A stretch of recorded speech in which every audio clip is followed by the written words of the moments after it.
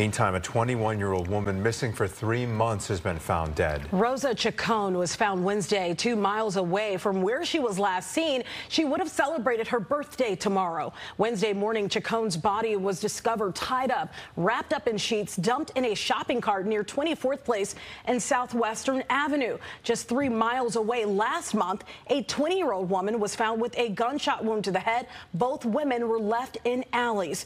Activists want police to saturate the area, and they are offering a reward to catch the killer or killers. Today we're offering a $5,000 reward between Dr. Kim and I to anybody that could give any information that could lead to the arrest and conviction of the perpetrator or perpetrators involved in this heinous crime.